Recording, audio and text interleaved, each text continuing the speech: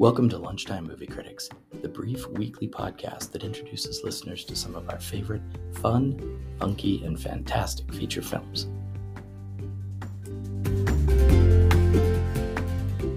Jesus Christ Vampire Hunter, a film released in 2001, is a unique blend of horror, comedy, and action that has since gained a cult following for its unconventional approach and campy style.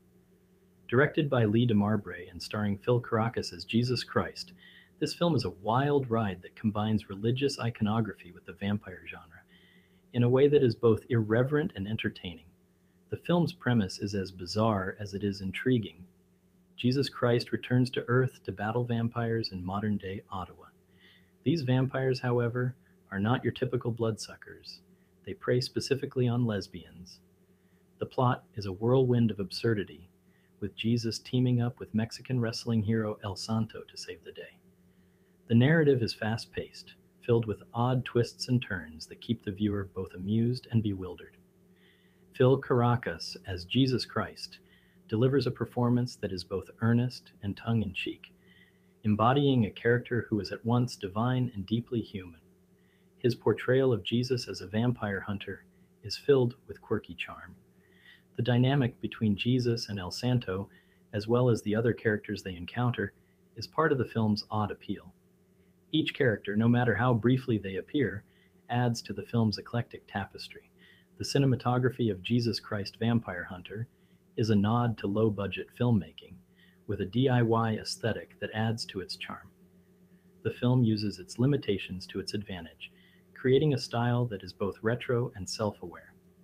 The fight scenes are choreographed with a sense of fun and flamboyance, and the use of locations around Ottawa gives the film a grounded, almost gritty feel.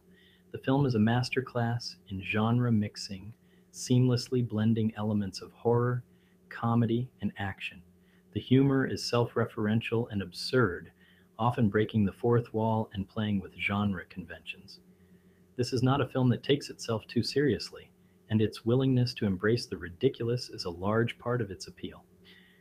The soundtrack of Jesus Christ Vampire Hunter is a mix of punk, rock, and other genres that perfectly complements the film's eclectic nature. The music adds to the film's energetic and irreverent tone, enhancing both the action sequences and the more comedic moments. In conclusion, Jesus Christ Vampire Hunter is a film that defies easy categorization. It's a cult classic that revels in its absurdity and low-budget charm.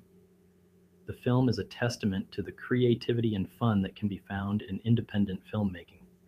While it may not be for everyone, for those who enjoy a dose of irreverence and humor with their horror, this film is a must-watch.